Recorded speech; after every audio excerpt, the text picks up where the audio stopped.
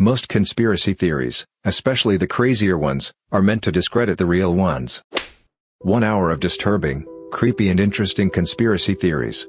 I think some memes are started by businesses as a form of free advertising. The recent Duolingo memes got me thinking more about it.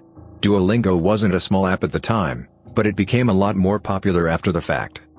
There have been other memes revolving around a particular product or brand as well, that make me think this is happening on a strategic level beyond some kid thinking it'd be hella funny to do this or that. Marshmello doesn't actually produce his own music. My biggest piece of evidence is the creator arcade videos. He speaks and navigates Ableton like someone with only a basic knowledge of music production. He does everything number by number. Producers don't do that. You can't just instantly know that sound needs a boost of exactly 1 dB at exactly 1.2 kHz without even listening to the sound first. He randomly pauses every now and then, presumably to be fed lines. And he seems to lack even a basic understanding of music theory, recreating MIDI by randomly clicking in notes with no regard for the key of the song. Someone with the level of skill he demonstrates should not be capable of making radio quality hits. Disney released Frozen, so that it would be the top result when searching Disney Frozen, and not anything about Walt Disney's head being cryogenically frozen in the Disney theme park. I don't know how likely that is, on either count actually.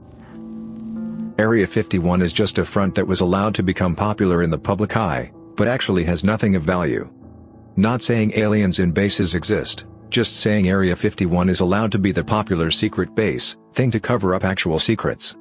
I am not downplaying what the airmen at 51 do, just saying that what they do now is not likely as top secret as people are led to believe. That our phones are always recording, at least audio, to target advertising of course, but more secret agent things as well. My mother-in-law talking at dinner about how hard it is to train for a marathon now that she is over the age of 55. I get ads all over Reddit and Google that read, "Over 50 and a runner? Check out this random product." Within 4 hours of the conversation. I know there was a bunch of stuff about this, but I think every company denied it. Could be wrong though. Marijuana legalization is being pushed by Big Pharma. Once it's legalized, they will then push for restrictive regulations in the interest of public safety that will force shutdowns of consumer or small grow operations. Those are only allowed now to foster positive sentiment towards legalization. So then it's legal and they have a monopoly. Planned obsolescence, if it's still a conspiracy theory. Why does my phone suddenly develop unseen issues when the new one is released? It's not a coincidence. And who even asked for these tech companies to release a new phone every year? We live in a time where technology is now growing at a rather slower pace compared to the 2000s when there was rapid innovation. It's not like my current phone is getting crappier in 1 year, but wait, it is. Applies to phones, tablets, smartwatches, basically most, rather expensive, internet-connected devices receiving updates. There's a recent increase in realistic space colonization movies to garner interest in space exploration. Because some people at the top know it's needed. It's actually probably so very wealthy people can get funding and support from us average losers so they can abandon the planet as soon as possible, while we suffer all the crap that was most likely caused by them. People at the top don't give a crap about you and I. We can sit on the planet and pay for oxygen as we slowly die from cancer. They want to get off the planet. Male birth control advancements are being squashed by the pharma companies who produce the female contraceptive pill because of all the money the pill generates despite it causing so many unsavory side effects. Example, Vash'Algol. A non-invasive treatment for men that mimic a vasectomy but is completely reversible. It's been around since 2010 but can't get funding. I think it's because it is a once of, maybe more than once depending on number of kids you want, treatment and reversal and not a daily dose, so it is not a constant income. Why fund something that won't give you a steady stream of money, even if it means a healthier society? I am not talking about the male contraceptive pill or spermicide gel. This is, for lack of better way to explain, an IUD type thing for men, completely different to the male pill that has made mainstream media. It was developed in India and there are online sites for them to get funding through sponsors. This is my tinfoil hat theory, it's not based on meticulous research. That Avril Lavigne died in the mid-2000s and her record label hired someone who looked like her to take over her career. Michael Jordan didn't decide to step away from the NBA to play baseball to honor his dad or anything like that. He got caught gambling and David Stern couldn't allow the league to lose all credibility with its biggest star being suspended for betting on games. He had him take a couple years off instead of publicly punishing him. I've posted this one before, but I think that there are high-level rings of pedophiles and sexual predators specifically so that those above them can keep them under control. We know that there are kingmakers. While the big actors and musicians today are certainly talented, there are plenty of B and C-listers who could be just as big if only they had the backing of a big publisher like Disney, Paramount, etc. Thing is, making a king is expensive. You have to spend a lot of time and money getting the public to care about them before they start to pay you back, and once they're big they don't technically need you anymore. So the kingmakers are naturally going to look for people who are retainable to ensure they get their investment back. They have to. For every king they make dozens of duds. It's an expensive process. Sometimes that's as simple as them being naive. A good legal contract can lock them in for a long time, and often the only way out is to destroy your value so the kingmaker stops caring. Look at Britney Spears' meltdown for example, but if you can't get that then blackmail works just as well. I suspect that for a long time homosexuality was the go-to black mark. That's why it seemed like for so long that the big names were always having gay scandals and the like. It was easy to stage, easy to feed them their vice of choice when they were good, and not illegal, just career suicide, so it was low risk high reward. But of course the downside to making a king is that he gets a good deal of power too, and eventually public opinion shifted and it became okay to be gay.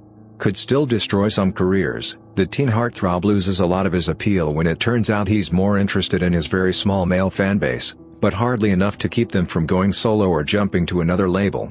So now they moved on to more shocking and illegal appetites. Harder to spot vulnerable marks and tougher to get them their vice of choice, but if it was easy to make a king everybody would be doing it. Someone who abuses women or children isn't about to cross their handler, they shut up and take their cut. After all, they're still being handsomely rewarded, just not as much as they could be making if they didn't have a publisher leeching out the lion's share of their profits. I don't think this is a huge coordinated conspiracy, mind you. I think that quite a few successful talent managers have discovered that sexual predators are surprisingly easy to manage if you're willing to clean up their messes for them, and that when you're talking about tens of millions of dollars you can suddenly afford high-powered lawyers and firemen who neither ask nor answer questions. But between predators gaining power and promoting like-minded monsters, and managers seeking out predators because they're easy to keep on contract, I think it explains a bit of why there always seems to be at least a few sexual assault scandals going on in movies and music at any given time. All the UFO sightings throughout history are just humans from the future on a time-traveling safari meant to observe how we were in the past. They are supposed to keep out of sight, but because of human and mechanical errors, there have been hiccups with their cloaking which have resulted in being seen. That's why there have always been so many reports of them throughout history, but there has never been an attack. It's just us. Also the reason why we don't see as many examples of UFOs now even through pretty much everyone has a camera is because people are not that interested in this time period since we already document aspects of human life all the time. PETA is ran by the meat industry to delegitimize vegetarianism and cutting back on meat. This one is more personal but I fully believe it. Long story short, my father-in-law was good friends with a guy who was pretty high up in Boeing. Like, knew some top secret kinda stuff. Well, he ended up quitting as he couldn't take the pressure. He was a very paranoid person, to the point his was a hindrance to his life. Well, a few months after he starts telling my father-in-law that he's being watched and followed and that the government is coming for him. Like I said, insanely paranoid. A few extra details that will be important: he drove a moped as his primary transportation and he was very overweight. Lo and behold, he comes up dead a month or so later. The official story is this: he was riding along when a hitchhiker waved him down. He stopped to pick him up, drove a few miles down the road to a secluded wooded area, pulled off the road, walked into the woods and shot himself. I shouldn't need to explain what's wrong here, but I will anyway. I'm supposed to believe that a guy with crippling paranoia picked up some random hitchhiker and then killed himself.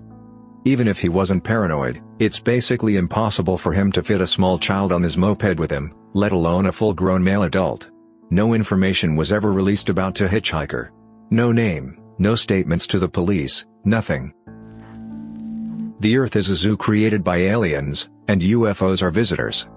In Lilo and Stitch, they said Earth was a wildlife preserve for mosquitoes. While the aliens refer to it as a preserve for mosquitoes, at the end of the movie we're told that it was a lie made up to protect Earth from destruction. There is intelligent life out there, it's just that we're too primitive for any prominent contact with aliens. Aliens choose to not come to Earth because we are lacking in intelligence and technology, and that the conspiracy is that we know this for whatever reason but plead ignorance in suggesting there is life out there. I somewhat subscribe to this idea. Imagine if advanced alien civilizations view and treat us like we do the people of North Sentinel Island. India until recently did a yearly overflight of the island and also sends out helicopters to check up on them after major events like the tsunami, but we take a very hands-off approach since the islanders are so primitive. Who's to say some advanced alien civilization that views us as quaint isn't taking the same approach, and that the UFO sightings aren't basically to us what the Indian government helicopters are to the islanders? I really hope we are in a simulation. Every religion's heaven sounds like a real drag, but I don't want everything to just end. Ideally, one day I'll die, then just wake up in a room, go get a snack or something, then load up another life and go for another spin. Repeat millions or billions of times. That Princess Diana's death was orchestrated by Prince Charles. I just can't wrap my head around the idea that this guy has an affair with Camilla and gets caught. Divorce happens, and even during the divorce and after, she is doing absolutely the best, like just killing it, still in her duties, mom duties, the gorgeous revenge velvet dress, the entire world adores her. Then all of a sudden she dies in this car accident due to her driver? You know how many countless times she was driven by someone who was trained and hired specifically for the royal family. Then Prince Charles gets married to Camilla and all is right and well again in the public eye the world gets to see. Federal law enforcement bodies are working with the public and private prison industries to flood the streets with heroin and fentanyl, because they see the impending mass legalization of marijuana, and can't risk that many empty cells. A massive uptick in street opioid use in the past few years, combined with aggressive policies targeting legitimate pain patients, and cutting them off of their medications, as well as restricting doctors' abilities to treat more people with things like Suboxone. It's not Big Pharma. Why would they allow their most popular and abusable medications to be all but banned if they're as big and powerful as everyone thinks? It's not like they're hawking new treatment drugs, and the government is working hard to ban natural alternatives like kratom on top of it. To me, it all points to a concentrated effort to increase drug-related offenses to keep fines and court fees rolling in and cells filled after weed is legal. Amazon tracks people who buy Ring doorbells and then waits for those same people to buy another product. Then they send actors and actresses to deliver the next package. While delivering, the actors are told to do something cute or quirky, dance, smell the flowers on the porch, or pet a dog, so that the owners will hopefully see the footage and post it online to social media and give the impression that working for Amazon is actually fun and exciting. All the while getting free advertisement. Music feuds don't exist. They are created by record labels. Anybody who thinks Taylor Swift and Katy Perry were feuding are morons. It is a marketing stunt. Their record labels create these feuds to sell music. When Taylor fans think Katy does a song about her, they all buy the song to see what she is saying, then buy her album to find more songs that they think are about Taylor, and the exact same thing for Katy fans. They are given generic songs to sing that people just assumed are about the other but in reality aren't about anybody. Same goes for rap feuds. A up-and-coming rapper feuds with a more successful rapper to gain popularity, just as that more successful rapper did when they were coming up. All these feuds are just to sell more music. Stoned ape theory is fascinating. The possibility that our conscious thought and self-awareness was developed from monkeys eating mushrooms is so crazy but still plausible. Remember when you were a child and had a life-changing revelation on how the world works? Remember any one of the life revelations that brought you to where you are? All of your thought from that point forth was altered and now on a different path of thinking. Your reality became different and a clearing took place in your mind where you finally understood. An epiphany. This absolutely happens when you take a high enough dose of psilocybin. The theory is that primates discovered shrooms in the wild and it unlocked logic or analytical thinking in their brain, the one thing that most differentiates us. With this newfound logic came a biological shift over millions of years. It would make sense that the split happened sudden and remained divided, since humans with logic wouldn't form social bonds with primates like that.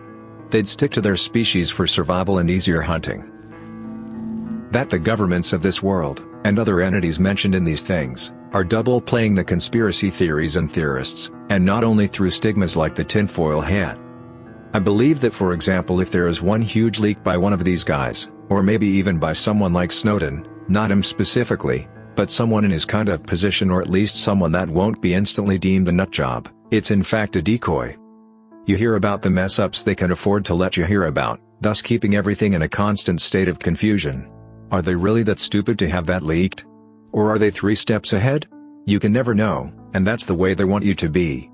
There's a lot of things that go smoother than silk and nothing ever truly feels like it's changing. It's like, I believe they would have the manpower, the intelligence, and the stakes high enough to pull something like this off. The art world is largely built around money laundering and tax evasion. This explains a lot of the really simplistic art pieces that sell for millions. You pay $10K for a painting, then give it to a college 3 years later. During that time, it went from $10K to $50K because F you, it's art. So you tell the IRS you donated $50K this year. And you can deduct donations from your yearly revenue and thus pay less taxes. The university plays along because they get free stuff out of the deal. Basically what money laundering is that you invest your dirty money by operating a business and reclaiming your original money via the business's profit in order to avoid taxes. This can be applied to items of value as well. Buy a $100,000 painting that is less money you would pay in taxes, then go back and sell it. K-pop was created by the South Korean government under suggestion from the IMF as an extra exportable industry to fix its balance of payments. It really happened that way. I'm more surprised people or surprised governments get involved in cultural exports. Japan had some 5-year Cool Japan thing going on. Thailand sending chefs to America to popularize Thai food. It's a way to win the game, cultural victory. You want tourism and people buying your stuff, so you do whatever works. The government is actually watching everything you do. Now that doesn't mean there is some dude sitting at a computer looking over your internet history. But the government does have tons of information about you on a server somewhere. The paradox is that a lot of people in the government don't know they have it, and the rest don't know what to even do with it. Not everyone dismisses it, but the US government is still experimenting on its own citizens without their actual consent, but their implied consent.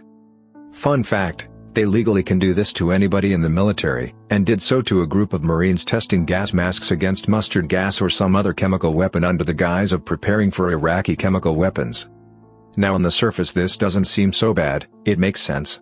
However, the guys suffered varying degrees of damage, and the doctors who treated them were, according to a few whistleblowers, ordered to remain silent, mostly due to the fact the doctors noticed that the injuries were not those of mustard gas, but a different chemical weapon. This happened in 2002 or 2003 I think, and a handful of the men died, with many more passing away a year or two later. I wish I currently had the source I got this from, but it's long since disappeared.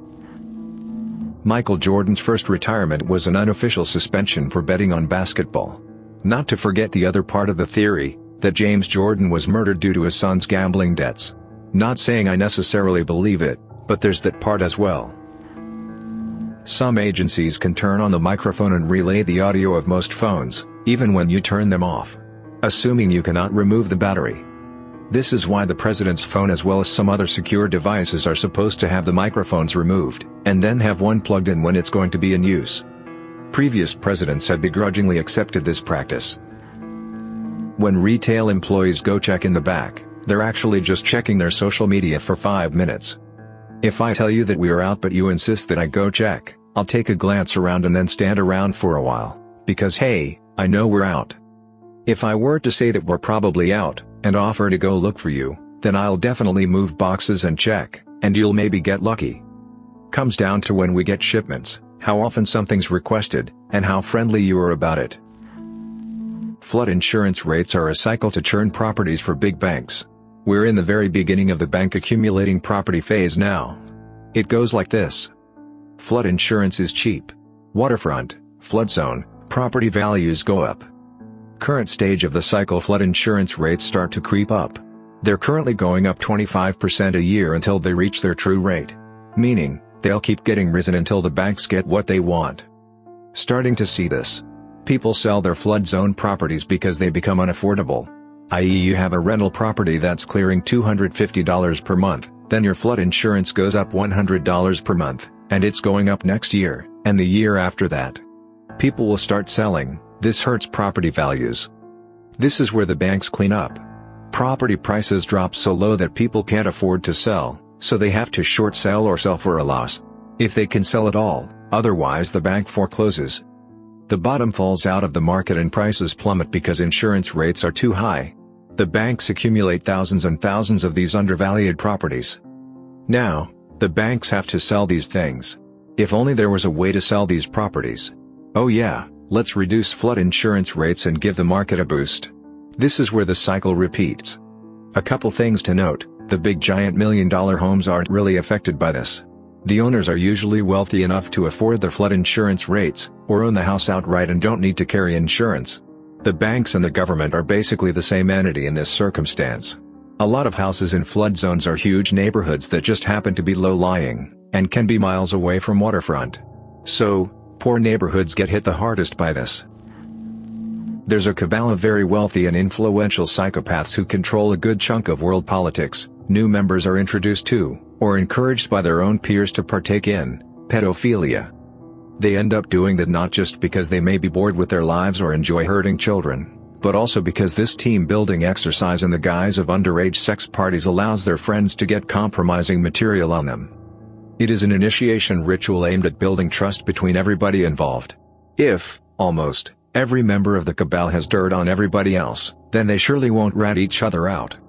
This might also explain why Epstein got disposed of despite having been placed under police custody. Most conspiracy theories, especially the crazier ones, are meant to discredit the real ones. I've heard that the military encourages UFO conspiracies surrounding Area 51, because it's a testing site for experimental aircraft, and they'd prefer the rumors that spread around Area 51 to be complete lunacy about aliens rather than credible sightings of top-secret experimental stealth bombers or whatever. But I've only really heard this as rumors, never really seen any hard proof. The only reason why we are still in the Middle East is to harden our military so that if we go to war with another nation our troops have battle experience. I think this is what Russia is doing with Ukraine now too. Not to forget money. As the biggest weapons exporter in the world, we create a ton of weapons and war is very good business for arms dealers. Luckily for them, they sell to our military and have a lot of control over our government.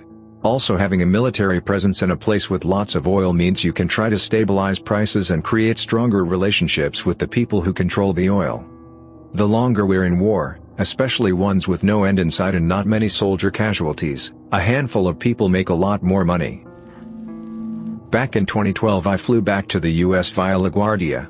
As we started our descent, my husband, then my boyfriend, told me to look out the window.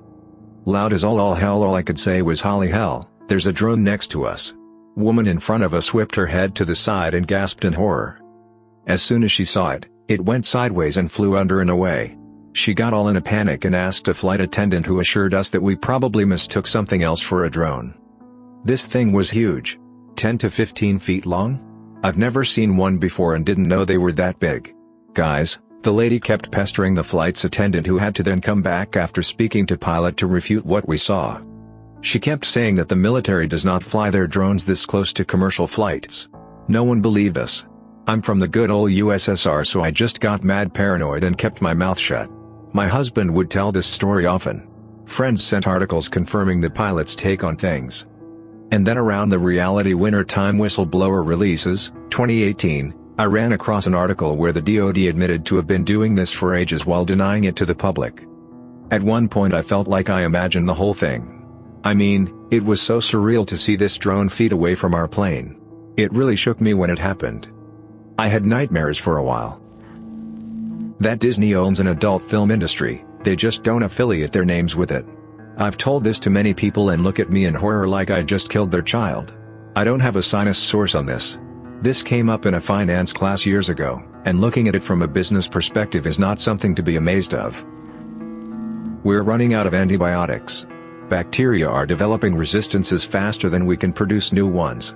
At the current rate, we'll run out within the next 50 years. We've already exhausted the first ones we developed, like early types of penicillin. It's not all bad, though.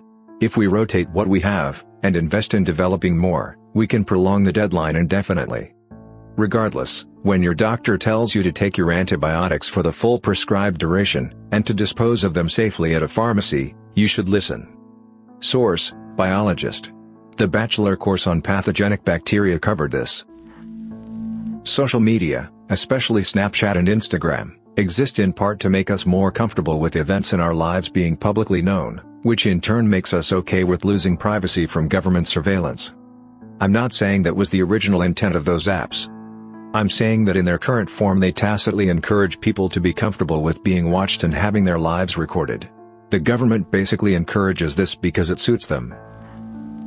We'll go extinct before we can ever colonize other planets.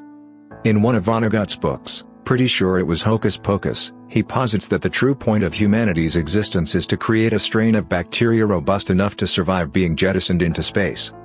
And survive long enough to make it to a habitable planet and begin life again. Democracy is dead.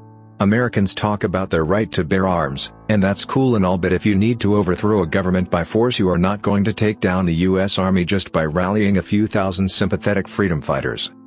And you'd better believe that you're always the terrorist in this situation, because the media will lie and smear to protect the government and corporate interests. A lot of first world countries have an intentionally broken voting system, first past the post, which keeps the two largest parties in power. This means that if people vote for the best party for the job, their vote goes to waste, so they often vote for a much worse party that aligns with them on more issues than the other choice. This in turn further entrenches the two-party system. Two parties means fewer people to bribe when you need policies passed or blocked. There is an element of voting with your wallet here, in the sense that the more you line the pockets of politicians, the more your vote on an issue counts. And it's only the ultra-rich and large corporations that have this kind of money in the first place. The policies these companies lobby for inevitably serve to reduce their social and environmental responsibility and contribute to the still expanding income inequality in America and the UK and many other countries. Unelected corporations are effectively setting your laws, and that is why they suck so much, and that is why every president or prime minister seems to do next to nothing for actual progress regardless of which of the two parties they belong to. But sure, you have a vote which you can use to elect one of two corporatist puppets, and you have a gun which you can use to rise up, except you won't, and if you tried you'd be killed on the spot. That's not democracy, that's democracy theater. In the UK, we tried to change the voting system to one that would allow people to vote for their favorite party first and then rank other parties by order of preference, but it got shot down after a vote was called and the majority voted no. It seemed like all it took to convince most people to vote no, was for the media to say, "Don't do it, it will just end up voting the Lib Dems in." This also illustrates a problem with democracy. Even when we have it, people make uninformed decisions without knowing that they are missing vital information, and the media can manipulate this incredibly easily. Most conspiracy theories are planted by the government to cover the real conspiracies. The term conspiracy theorist was coined to make people that question things they shouldn't know about sound crazy. That way all the twisted stuff the government does, flies under the radar. Some of the most powerful people in the world being part of a child sex trafficking ring. The Jeffrey Epstein case proved it's absolutely true. Here's the big one. Remember that Sunspot Observatory they closed for a week? There was no news, no leaks, for a week. That was September last year. They finally said a janitor had been using the observatory's internet for kiddie porn, but never charged him. That means he flipped on his master. It was almost directly south of the Kiddie Pimp King's New Mexico ranch by 100 miles or so. A couple months later, articles started getting published in a Miami paper about him that led to him being jailed. Here's my theory: the janitor was on the child sex slave master's payroll, using the observatory's fat internet pipeline to suck up all the video feeds from politicians having sex with his 16-year-olds, and younger, of every sex while high, and storing it as blackmail. The feds figured it out, and grabbed the vault. Separate a blackmailer from his compromat and he's powerless. That King Arthur's legend was a technological discovery. The sword from the stone was the discovery of natural iron, instead of the bog iron previously used for weapons. The Lady of the Lake was the discovery of quenching, which makes metal stronger. So by the Lady of the Lake helping them pull the sword from the stone, smelt iron weapons, and quench them, they allowed Arthur and his army, with superior weapons, to conquer England and become king. Disney named the movie Frozen, so when you Google Walt Disney and Frozen you don't get results about the old man's head. There's a similar theory with British politics at the moment, of politicians supposedly trying to hide things in search results. Like Boris Johnson painting miniature buses as a hobby, in an attempt to make that come up in Google results instead of the big red bus of lies he's associated with. He was calling himself a model of restraint, at the same time as a scandal involving the model. He was talking nonsense about a bridge from Scotland to Ireland. He was previously involved in a failed project in London called the Garden Bridge that wasted tons of money. The fact that hot dogs come in packs of 10 but buns come in packs of 8. First, you have to buy more hot dogs. Then, more buns. It's a never-ending cycle perpetuated by the hot dog/bun industry. Lack of pockets in women's pants and the purse-making industry. I always assumed it went something like this: women wanted to wear pants instead of dresses. The patriarchy finally, grudgingly, allowed it. The patriarchy paid off the fashion industry to make pockets in women's pants smaller and smaller until they literally no longer exist. Women find this frustrating. The fashion industry now adds pockets to dresses and skirts.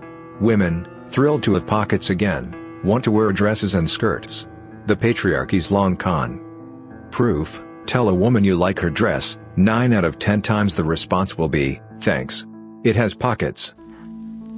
Remember when they had kids fingerprinted and photographed in case they were kidnapped? That was an easy way for the government to start a database of citizens while being publicly accepted. Even Disney parks use fingerprint scans to get in with multi-day passes. Universal Studios and Six Flags use fingerprints too, and it's kinda creepy. Not to forget all of our biometric security, aka databases with detailed fingerprint and facial scans of everyone who has a smartphone. That the whole new Coke fiasco was planned by Coke to fail. Coke was losing market share to Pepsi in the 80s and the cost of sugarcane was getting high, so Coke decided to take the short-term hit of introducing new Coke to replace the original Coke and have it fail. People would beg to have classic Coke back, and the company would oblige and see a huge spike in sales. This also helped them get over the ongoing PR issue all soda companies were having with the recent switch to high-fructose corn syrup. People were so happy to have old Coke back it helped ensure their market dominance. The whole thing was a take a short-term loss for long-term gain approach, and it worked. Mattress companies are mostly money launderers. And I know for a fact that loads of small diners are for money laundering. You know that diner that you always drive by, but have never stopped that happens to be in a strip mall or an extremely small building? That one. Also, car washes. The Susan G. Komen Foundation CEO is the last person who wants a cure for cancer, lest the money and influence they gain is rendered obsolete. That's why they put far more money and effort into BS awareness campaigns, pimp out pink ribbons on anything no matter how toxic. And even sue other charities for using the phrase for the cure, leaving less money for research and treatment. When Microsoft revealed the Xbox One, one of the features was that you wouldn't be able to play with a used game on the console. You either had to buy a brand new game or an activation code for the used game.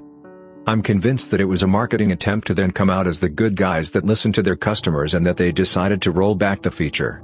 They just didn't plan for Sony to react as fast as they did, thus appearing as an out-of-touch company.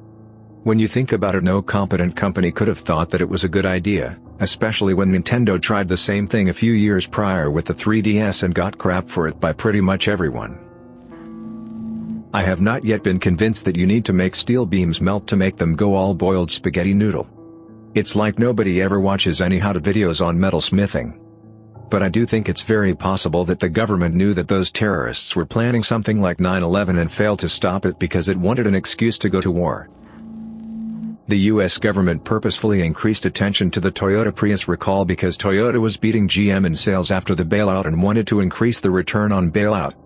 If you remember, the Toyota Prius had a brake malfunction several years ago, 2013 I think, that required a recall and actually did cause some accidents.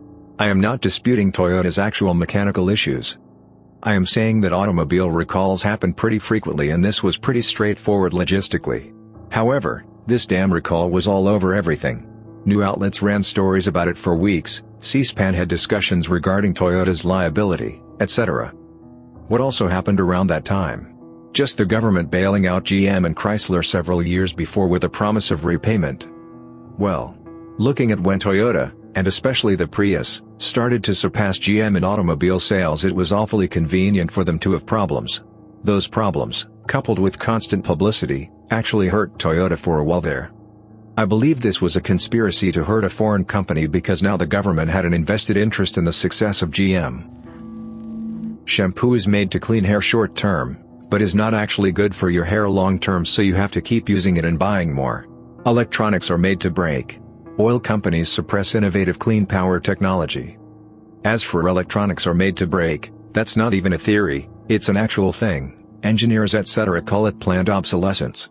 It's not just for electronics but just about any and every mechanical design. Cars are famous for it, which is why older models last longer. Electronics, certainly, there is a light bulb in California that has been on since 1901, so yes, everything that is made today is made to break because that means you have to consume more. It also adds to the tremendous waste and pollution of the world. If there's one thing we could change that could improve the world, it should be the policy to make and build stuff that lasts for as long as possible. We're a zoo planet. Like, the planet is a zoo and school trips from other planets zoom over here in their rocket ships to observe and then write papers about our stupid selves? When I was a kid, I always imagined that planet Earth was nothing more than a fish tank, sitting on a rickety table in some alien stoner's living room. Drunk friend bangs table, hurricane. Stoner forgets to take care of fish for a few months, drought and famines. I'm still secretly waiting for Stoner to find a girlfriend who either insists on cleaning up and taking care of the tank, or getting rid of it because it's beyond help. So many people mentioned it before, but Epstein. It was too convenient. Everybody laughed off the possibility of a big human trafficking ring run by the elite when Assange dropped the emails, right? Couple years later, Epstein gets arrested, has evidence of it, then dies? What kinda nonsense is that? One of my coworkers truly believes that Epstein isn't even dead, just a fake death so that some government branch could take him in for intensive questioning without any undue attention. I'm not really a conspiracy theory guy, but the question is often asked who benefits. The person who gained the most out of 9/11 was George Bush. He went from a joke of a president who most people considered stole the election, to being taken seriously because he is our president. Even my father, who hated the guy, got pissed off with me and corrected me when I referred to him as President Shrub a few months after the attack. I don't know if it's a conspiracy theory or not. I imagine it qualifies. I'm convinced that JFK was accidentally killed by CIA-friendly fire. Not premeditated or anything, just an oops, as a CIA agent on a different car stumbled while drawing his weapon. To me, it covers all the bases. Weird angle of the shot, the odd behavior of the CIA afterwards, even the length of time the records are sealed until they want to ensure anyone who could possibly be held responsible, especially the accidental shooter, has died. The baggy pants urban look of the 90s was invented by fat, out-of-shape police officers who could not catch offenders unless they tripped over their pants. True story, cop friend worked mall security on the side. Guy in baggy pants grabs a pair $20 jeans and takes off. Friend pursues. He manages to grab the guy by the baggy pants and the dude runs right out of them. Pantless thief dashes off into the night with his stolen $20 jeans, leaving my friend holding a $100 designer pair. That we never sell cures to diseases and illnesses simply because it isn't profitable. It's so much more profitable to just endlessly sell treatments to the diseases and ask for money for research and development for cures that never come out to the public. The Democrats and Republicans are the same party. They split in half and take opposing sides on all issues, but intentionally just pass things to keep themselves in office and stuff that lobbies pay them to pass. All of democracy is an illusion. It keeps people in perpetual hope that things will get better when in fact it's the drip-drip effect of achieving the agenda of a select elite. The McCanns killed their daughter Madeline, then claimed she was abducted. I believe she was drugged the night before and died accidentally, and they hid her body before claiming she had gone missing. Their friends were involved in the cover-up. I'm not really sold on it, however. There is the conspiracy that the Vegas shooting was a Mexican cartel job, and was covered up. Here's why. There is evidence in the official FBI report regarding the shooting that the shooter was selling weapons illegally to criminal elements, and may have been working with the FBI as a mole. In the hotel room, there were something like 30+ guns displayed around it, even though the shooter only used one gun for the shooting. And I do mean displayed. They were placed on couches, in the bedroom, in the bathroom, everywhere. Apparently the shooter had an escape plan set up, and even had security cameras set up outside his hotel room, but no one was allowed access to see it during or after the investigation. This was never truly confirmed though. The one witness to the shooter, a security guard for the hotel who had something like 200 rounds shot at him, Immediately went to Mexico on vacation after the shooting, before coming back and going to TV shows. Some people say it wasn't the same person, but I find that to be untrue. Almost all of the shooter's personal files and computers had been wiped and others had disappeared before the FBI got to his house, meaning he or someone else deleted his files and almost any evidence as to why he did it. This pretty much goes against the MO of every modern mass shooter. Now, I'm not sold that this is the truth, but it does make a little more sense than a millionaire went nuts and shot up a country concert. UFOs are real and we are currently in the middle of UFO disclosure. The US government closed its UFO investigation program Project Blue Book in 1969 saying that UFOs don't exist and they don't study them. This was the official policy of the US government for 50 years up until 2 years ago when the Pentagon revealed the existence of a secretive program that studies UFOs and released footage of UFOs captured by Navy fighter jets. Since then there has been a steady flow of serious mainstream media coverage regarding UFOs. Based on the trajectory of the news stories, it seems like there's going to be even more information coming out over the coming years. The reason conspiracy theorists sometimes find legitimate documentation of government research into supernatural and paranormal claims, especially documentation which seems to suggest some actual success, is because the US government deliberately produced false reports of successes to fool Russian spies. Both the US and Soviet government were known to organize research projects into supernatural claims in hopes of it leading to some new kind of strategy or weapon. Pretty much all the research proved fruitless and sometimes even fraudulent on the part of the civilian research staff. For instance, there is legitimate documentation that the CIA was funding research into psychics who were capable of remote viewing, which is the ability to see things within being there. Very useful for spying. According to the reports, the research was even somewhat successful. However, the truth is that whenever a paranormal research project seemed to be failing without any hope of success, the CIA would step in and defund it and shut it down, but make the research staff produce reports of success without exact explanations for how they achieved it. Then make sure those files were stored somewhere a spy might stumble upon them. They knew the Soviets would see some mention of success in an area they had failed at themselves, or hadn't even considered, and would waste tons of valuable resources trying to recreate the success they believed the US had achieved. While the US government could afford to waste money, the Soviets could not. However, so many false reports were created to misinform the Soviets and weed out Russian spies that they didn't even know where they had stashed them all. Flash forward to today and every so often a conspiracy theorist stumbles upon one of these old reports, or speaks to someone who has. North Korea is a social experiment to figure out how humankind operates in total isolation. Nobody knows 100% for sure how North Korea is actually run. It's believed that it's actually just a military junta, and the Kim family are just a legitimate front to keep people rallied round a common cause. And so North Korea can be marketed to the world as something other than the military dictatorship it actually is. The Kim family live in obscene luxury to keep them sweet, and they are more or less held to ransom. Hitler didn't kill himself and fled to South America. There are some good evidence to believe this. But it's also very contradictory and commercial, this theory. As Argentinian, I was told 2 times there was after World War II a very important resident in this hotel, that lived hiding, and the few times we saw him he looked like Hitler. Once in Hotel Eden, in La Falda, Córdoba, also known for having paranormal activity. And situated in a neighborhood known by German-styled houses. It was a very rich, very powerful and very mysterious place in 1940s and 1950s. Now it's all about selling history and not knowing what is truth and what is exaggeration. Then in Bariloche there are some places that tells you that Hitler was hiding there. What should be known, is that Argentina in 1930s and 1940s was Nazi. During the war served both sides and only declared war to Germany in 1945. So it could be real that all Nazis' families migrated to Argentina just to not be killed. Marilyn Monroe was murdered by the US government. She frequently attempted suicide and then called someone via her landline next to her bed to come save her.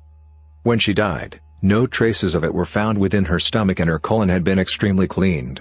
A theory is that she was murdered via enema poisoning. I haven't brushed up on it or researched in a long time, so I am probably remembering facts incorrectly. Search it up on YouTube, it's quite interesting. Most of the most successful people in the world score above average on psycho or sociopathy checklists, and are also super sleepers, meaning they have a rare gene that allows them to need a lot less sleep than the rest of us, usually 6 or less hours. It seems to be true of both business and politics, as both Obama and Trump fit the bill. Trump being the more noticeable one, of course, due to being a cartoonishly evil billionaire, and tweeting at all hours.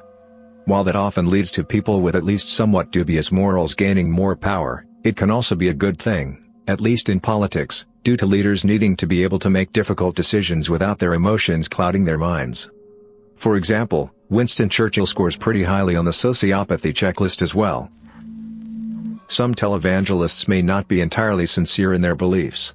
I used to work as a ranch hand in Texas, on a huge ranch owned by a televangelist. He was a very cold, disassociated old man.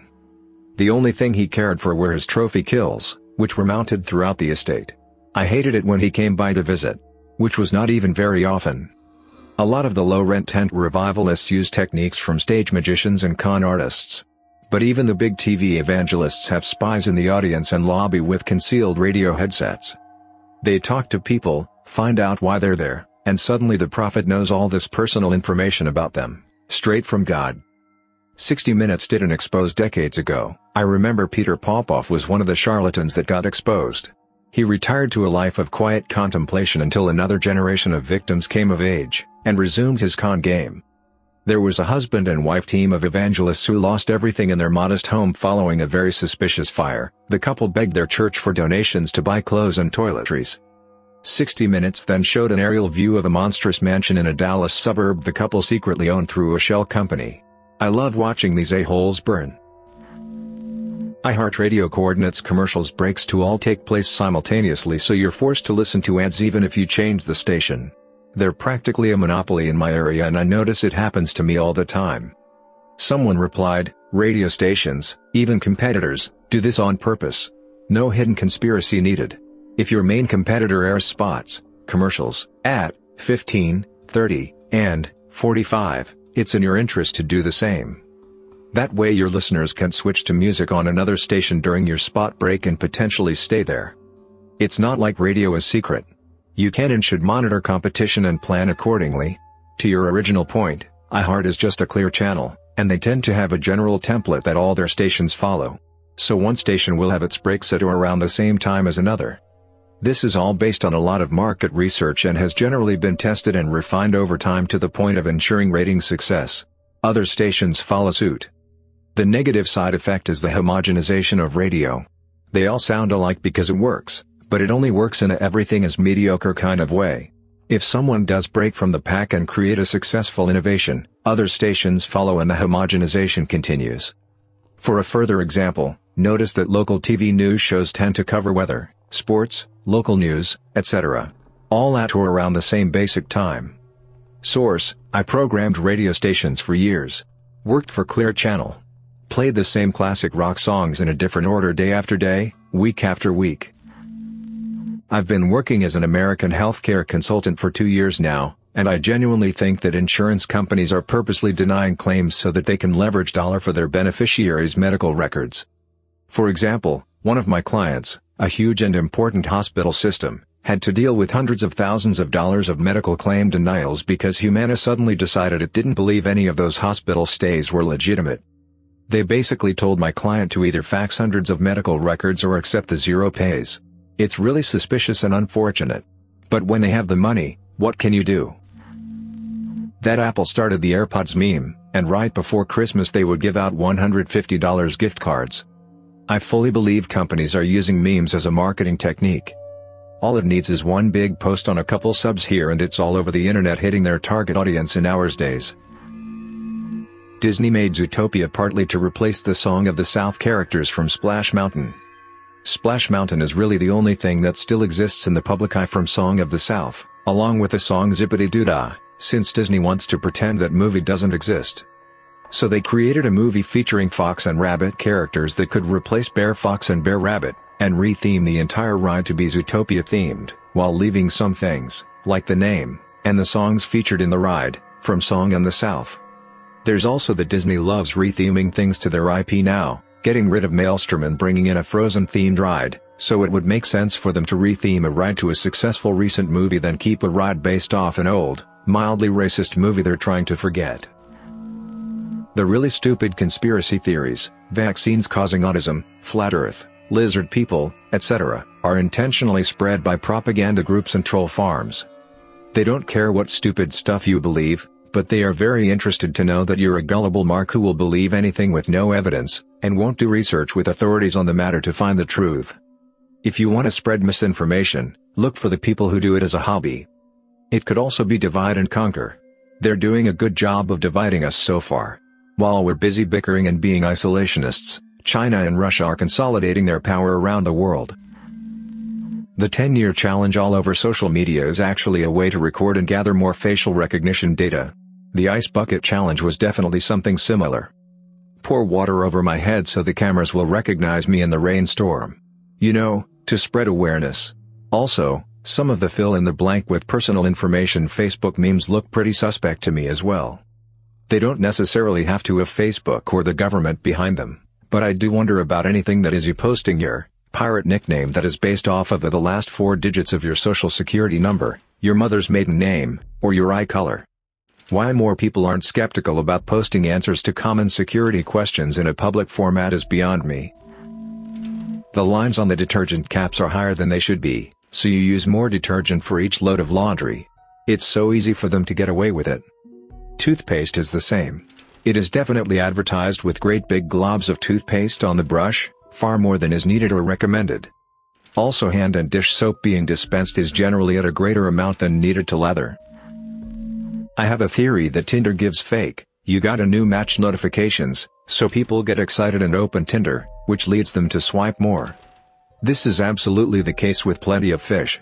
UK dating app, not sure if it's worldwide like Tinder, quite easy to see the patterns etc. and the repeated timings are almost down to within the minute. Also does get loads of matches within the first few days of starting an account, and then again after a few weeks to try and get you interested again.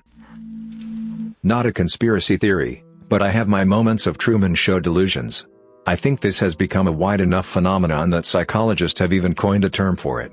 I've had stuff happen to myself before that made me really question if my life was a scripted show or a virtual reality experience.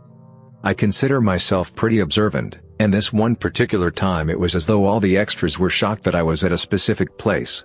It is very hard to explain, but it was like stranger after stranger had looks on their faces when they made eye contact with me like, oh no, what is he doing here? As though they were bad actors incapable of hiding their surprise. It really freaked me out, and I'm not prone to episodes of paranoia or delusions of grandeur, and I don't experiment with drugs. I'm just a regular Joe type guy who sometimes notices something is wrong or different with a given situation.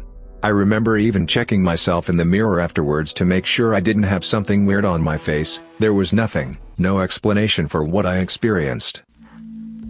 The news report about beards containing more bacteria than a dog that just licked his own a-hole. Beards are messing with facial recognition software. The man wants beards to not be trendy anymore. If we started wearing zebra makeup to mess with facial recognition software, there would be a campaign to dehumanize people wearing zebra makeup. Some celebrities fake their deaths to retire from public eyes. Jim Morrison, for example. He was burned out with his career with the Doors, starting to reinvent himself as Mr. Mojo Rising.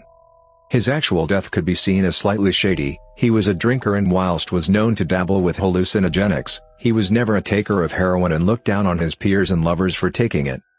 Pamela also died pretty quickly after he allegedly passed. That the dust the Kleenex tissues have, makes you sneeze more, therefore using more tissues. This is well known for nasal decongestants like Benzedrex. I think it's the same for chapsticks too. They causes lips to become more dry a couple hours after usage. I base this on the fact that my lips are more dry 5 hours after using chapstick than 2 days after using it. I've always speculated that a lot of priceless artwork and historical documents are actually replicas or copies. Obviously, a painting by a world-famous artist using a very specific technique would be very hard to fake, and I don't think that every art scholar in the world is paid off in some grand conspiracy. Rather, I just think that either the national treasures never left their vaults or that some national treasures actually were lost to history but they were copied. Banks and landowners conspire to manipulate urban land prices. Turn an area into a ghetto by marking it as a high-risk loan proposition, denying loans in the area. Property values plummet on a downtown area because no one can sell, because no one can get a loan. Once things are down enough, you can buy up prime location land at pennies on the dollar, then redevelop it into being worth the real market value of such a central location, plus what you invested in the actual development. Michael Jordan's father was murdered in retribution for Jordan not paying off massive gambling debt. Jordan didn't retire and then come back, he was suspended for gambling. In the mid-90s, Michael Jordan was an industry. The truth about his gambling habits may have cost a lot of people a lot of money, so the cover story was presented. I believe in the mattress store conspiracy, so the conspiracy is that mattress stores are for money laundering. I went onto Google Maps and typed in mattress stores near me. There were 4 mattress stores in the same shopping center. There was a road that had 5 mattress stores less than a mile apart. So I definitely believe in it. All my devices listen to me. The other day I was arguing with my dad about some chicken I thought had gone off. It was frozen for about a month, so we weren't too sure, but my dad was insistent that it was still edible. Dad decided to ask Google, and lo and behold, the related searches even from the first letter were, is chicken edible after being frozen for a month, and how long can you freeze chicken before it goes off? Also, my mom and I use this tactic where if we need to ring up a company about something and it puts us in a queue, we swear at it. It then puts you on a priority list and you don't have to wait as long. Kinda sketchy on the company's behalf. I believe there is a ridiculous amount of pedophilia among the upper echelons of society. Whether it is uncovered in the Catholic Church, British Parliament, Hollywood, Washington, D.C., Saudi Arabia, the mainstream media doesn't seem interested in shining a light on the networks and procurers who allow this practice to thrive. Remember when Sacha Baron Cohen inadvertently uncovered an underage sex service in Las Vegas? Imagine the demand required for this heinous practice to exist. Offered by the concierge no less. PETA was formed by meat companies to make animal rights activists look like idiots. The majority of animal rights activists don't like PETA. PETA wastes a lot of their own time calling out video games and cartoons. They operate shelters that have kill rates over 90%. Many of the animals they kill are perfectly healthy, happy, and adoptable. They also just make people who actually care about animal rights look stupid as hell with their parody games. No real animal welfare advocate thinks like, Pokémon is a problem. The USA will never add colleges to public funding like they did with high schools, because then the enlistment rate for the military would plummet. Source: everyone I know who joined the service just to help pay for school. In addition to this, the federal government makes a ton of money off of student loans. Source: just took out $70K with 6+% interest rate that will accumulate for a minimum of 4 years before I even start to pay them off. Multiply this by every student that doesn't default on their loans and that is a lot of money. Most anti-smoking/vaping ads, including those truth ads, are funded by tobacco companies. That part isn't conspiracy, it's just a fact. Sometime in the 80s the industry was sued and part of the settlement included them funding anti-smoking ads. It may technically be opinion, but I don't think many are gonna disagree that most of those ads are also just plain annoying as hell.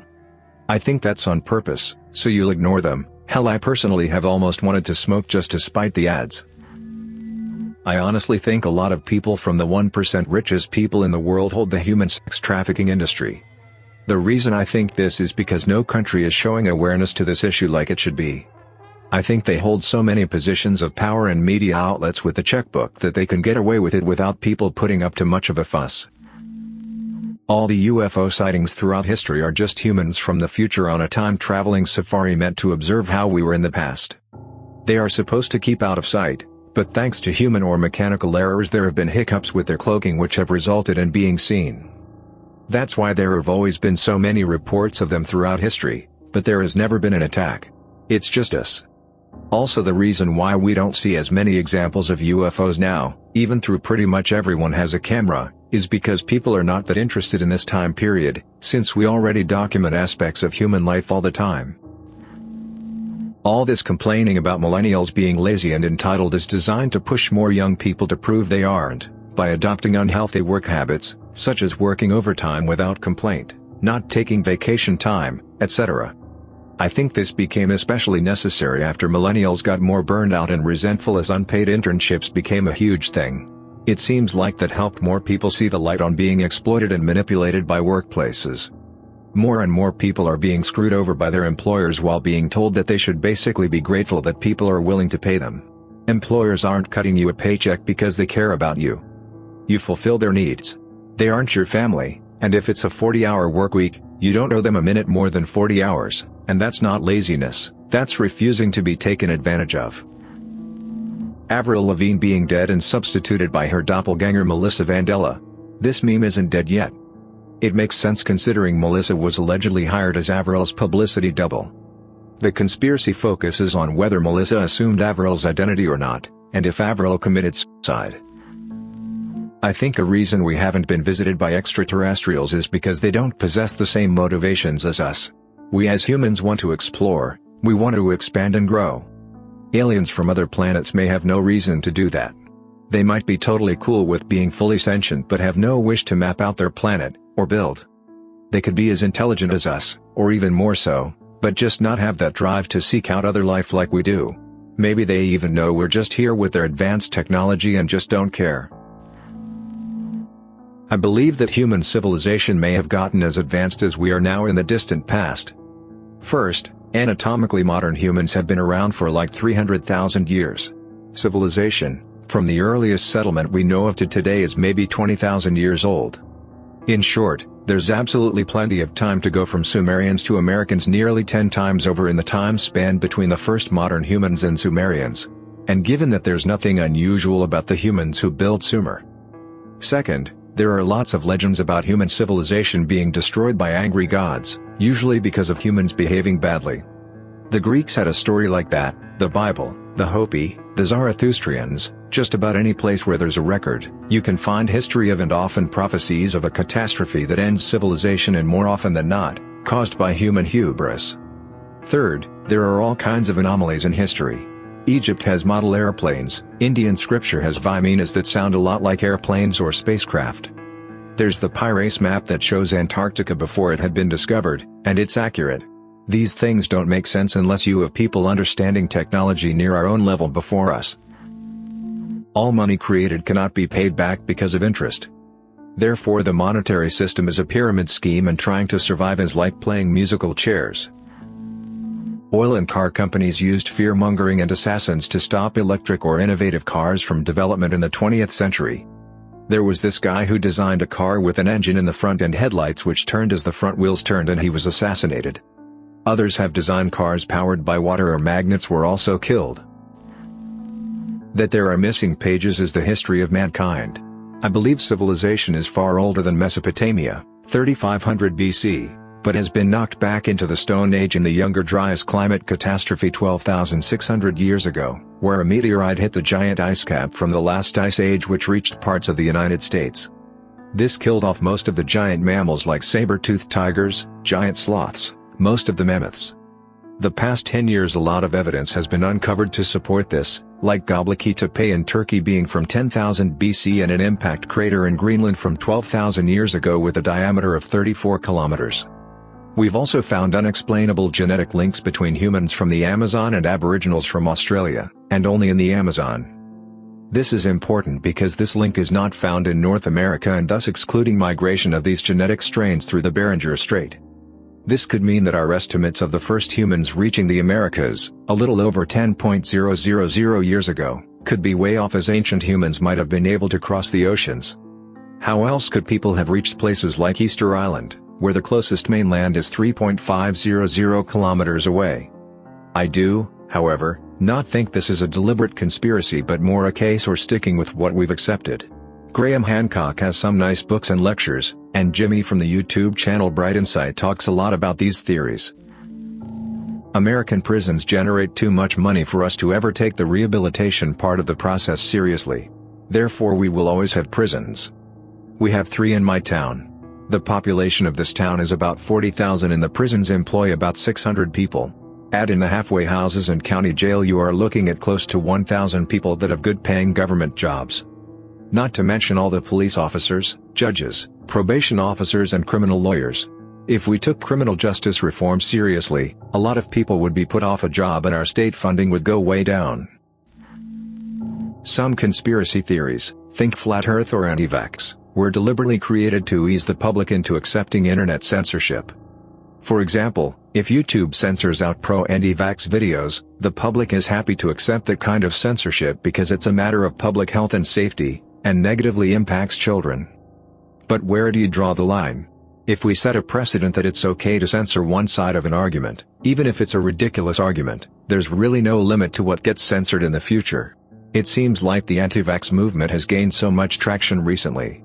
It's on the news so frequently and talked about everywhere. Yet I've never actually encountered an anti-vaxxer in reality, nor do I know anyone that knows an anti-vaxxer. Seems like a made-up problem, or an exaggerated problem, so that the public can become outraged, demand that this group be silenced and welcome internet censorship. People are farmed. Not physically but economically. Capitalism works by adjusting prices to the point just below where it becomes too expensive. Products except in the most competitive areas are priced not at what they cost to produce but at what you, the idiot consumer, are willing to pay for it. Therefore we are all kept in a state of relative poorness. This ensures those at the top maintain control. Consider this as proof. If we stopped buying things for the sake of it, what would happen to pricing and what would happen to those megacorporations who are farming us? Skincare is a hoax to scam users of their money. It's designed to give skin temporary qualities that make it desirable, softness, smoothness, cleanliness, etc., but that's all it is. Temporary. Once the effect goes away, it leaves the skin in a slightly worsened state, and there begins a cycle of dependency. Either a dependency of the same brand or one similar, or one that claims to be better, at a more premium price. My evidence is that my girlfriend and sister use such products. It's all lined up on the bathroom counter. Bottles and bottles of toners, cleansers, masks, scrubs. You name it. But despite using all these products, their skin is still not what they'd like it to be. Me, on the other hand, washes my face with water and dries it with a rough towel. It's like I'm trying to sand my face off with the towel. And then I just put some moisturizer on because my skin gets uncomfortably dry without it. I think I messed myself over there because now I have a dependency on the moisturizer. Anyway, my skin is still way better than theirs, and I use way less products. Thanks for listening to Radio TTS Longplay. Hit the subscribe button and activate the notification bell for more long videos. Click the right box for the Reddit conspiracy playlist. Let us know in the comments if you made it through a 1-hour Reddit video without brain damages.